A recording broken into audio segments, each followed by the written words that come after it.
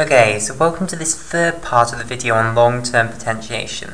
So I have found out what SNARE proteins actually stands for. Basically, SNAP, this bit here, SNAP25, SNAP in this context stands for soluble NSF attachment protein. So I will write that down. So SNAP stands for soluble NSF attachment protein. And basically then what SNARE stands for is it stands for SNAP receptor, but then you get rid of the P for some reason. Soluble NSF attachment protein. So basically SNARE really stands for soluble NSF attachment protein receptor. Okay, right. Now what we've had, the point at which we are at with our glutamatergic synapse transmission is that we've released the glutamate into the synaptic cleft. Now the glutamate is going to diffuse across the synaptic cleft to our postsynaptic membrane here. Now in the postsynaptic membrane we're going to have receptors for glutamate. Okay, and I'm going to draw two types of receptors because usually you'll have two types of glutamate receptors in your axon terminal. Basically what you'll usually have is AMPA receptors. This is it, in most common you'll find AMPA receptors with NMDA receptors, NMDA glutamate receptors. So you find two ionotropic glutamate receptors here, and I want to color code them. So let's have AMPA receptors in this red color here. So that's an AMPA receptor here. This is an AMPA receptor. And then the other one is going to be an NMDA receptor. Okay, right, so there's a very big difference between AMPA receptors and NMDA receptors. So I'm just going to color in NMDA, I'll have as blue. NMDA. And the main difference is that if we look at those, if we remember about NMDA receptors are blocked by magnesium ions at negative electrical potentials.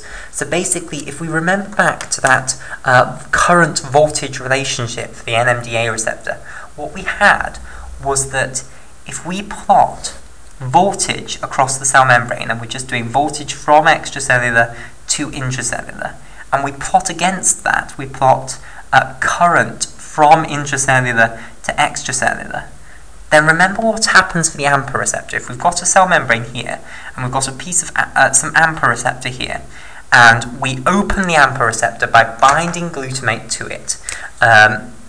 Okay, so here's our AMPA receptor. And remember, the AMPA receptor consists of 4 subunits, and each of them has a ligand binding domain for glutamate, so you need to bind 4 glutamates to each of those ligand binding domains to get at least full conductance. Of course, we've discussed in the mechanisms of conductance video about how if you bind less than 4 glutamates to the receptor, then what's going to happen is that you're going to get some opening of that pore, but you won't get the full opening, and that partial opening does actually lead to a conductance, it just doesn't lead to full conductance.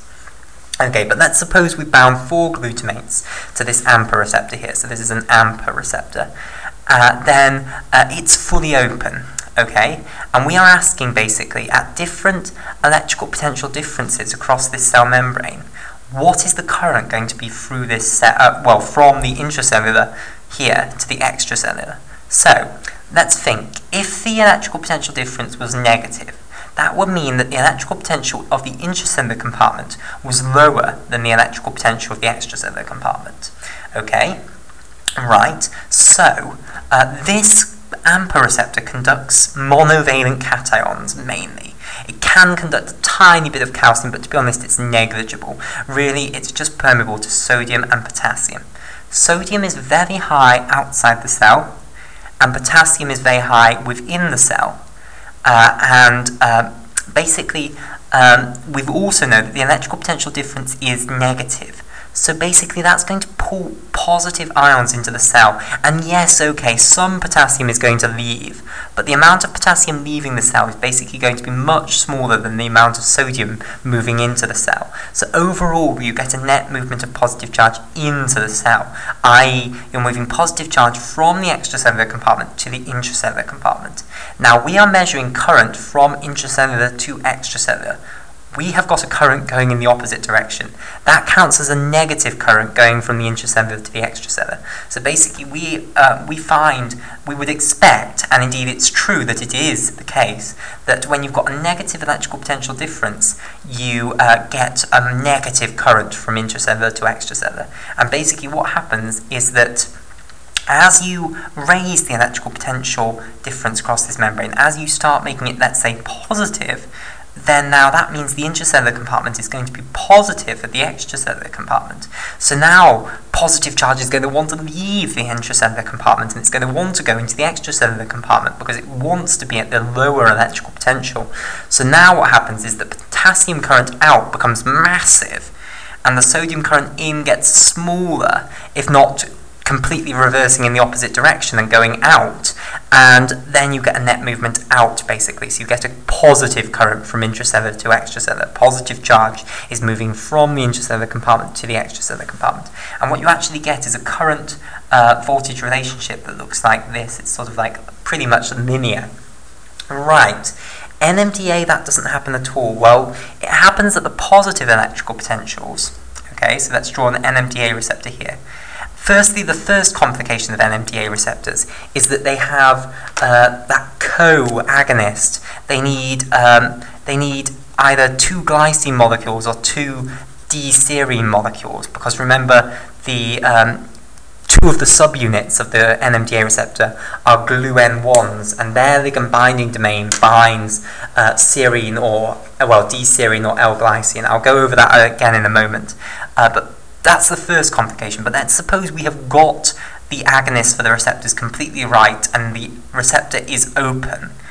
Then if we do the same experiment as we've just done for AMPA, then what we get is the same result, because remember it's still permeable to sodium, potassium. The only difference is now that it's permeable to calcium, but that shouldn't affect things too much.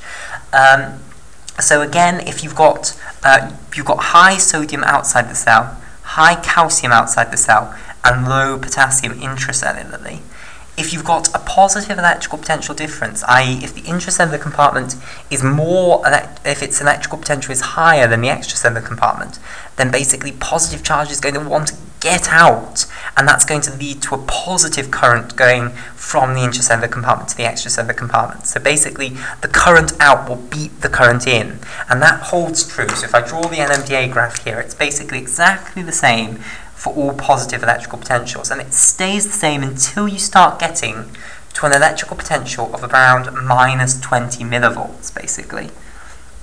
Okay, and when you get basically to that electrical potential, then basically now the intracellular electrical potential difference, rather, the intracellular compartment is now negative of the extracellular compartment, so its electrical potential is lower than the extracellular compartment. Now basically there are magnesium cations in the extracellular space. If the intracellular compartment is a lower electrical potential than the extracellular compartment, these magnesium ions are going to want to move into the intracellular compartment, and basically they move into the NMDA receptor and they get stuck and they block the NMDA receptor, basically. So that stops all current. So basically, as you get more negative, more magnesium blocks the NMDA receptor, and basically what happens is that your current tails off to zero eventually, basically like that, because these magnesium ions are sitting in your pore and blocking you. And the more negative is the electrical potential difference across this membrane, the more the magnesium is going to, more likely is the magnesium ion going to be sitting in this pore, blocking it, basically. So, if we consider this postsynaptic cell here, then let's think about what's going to happen now. Well, basically, the AMPA receptor, if we just have a quick revision of the structure of the AMPA receptor is made up of four subunits, and basically all of these subunits bind glutamate. So you need to get 4 glutamate molecules to bind to each one of these 4 subunits to open the pore completely. And as I've discussed before, there is some leeway with that. You know, if you bind free to it, then it opens the pore enough for you to have at least some conductance. And in fact, there's 3 different conductance states for the AMPA receptors, and it's not yet known what those what those 3 conductance states correspond to. Either, i.e., does the first conductance state correspond to having 1 glutamate bound? Does the second conductance state correspond to 2 glutamates bound? Does the third conductance state correspond to having 3 or 4? We don't know how it's working. We would have expected there to be 4 conductance states, but there's only 3, i.e. because you've got 4 molecules of glutamate that you could bind, but experimentally there is only 3, so we don't yet know what binding state of glutamate each one of those conductance states corresponds to. Okay, but for the basis of this discussion, we'll just assume that 4 glutamate molecules are bound to that AMPA receptor and that it is now fully conductive. The NMDA receptor is slightly more complicated. Basically, NMDA receptors have to be heterotetramers. You can't have homotetramers of NMDA receptors, and 2 of the subunits that make up NMDA receptors, let's draw them, actually we'll draw them in blue. 2 of the subunits that make up NMDA receptors have to be what are known as GLU-N1 subunits. So these 2, let's say, are GLU-N1 subunits. And basically the other 2 subunits can then be any of, well, they can't be any of them. There are certain heterotetramers that are allowed, but they are other non-GLU-N1 subunits. So I'll just put non-GLU-N1s. Okay, and basically the GLU-N1 subunits want to bind, their ligand binding domains bind, instead of glutamate, they bind the amino acid glycine or the amino acid D-serine. So they can bind either of those 2. And the non-GLU-N1 subunits, they still bind glutamate. Now, glycine and D-serine are present enough, well, glycine certainly is, in the extracellular fluid that these sites are always occupied pretty much. In physiological circumstances, they're always going to be occupied. So in actual fact, to activate this receptor, all you need is 2 glutamate molecules to come in and bind to the 2 non-GLU-N1 subunits ligand binding domains, and that will open the receptor. Okay, so we'll continue our discussion in the next video.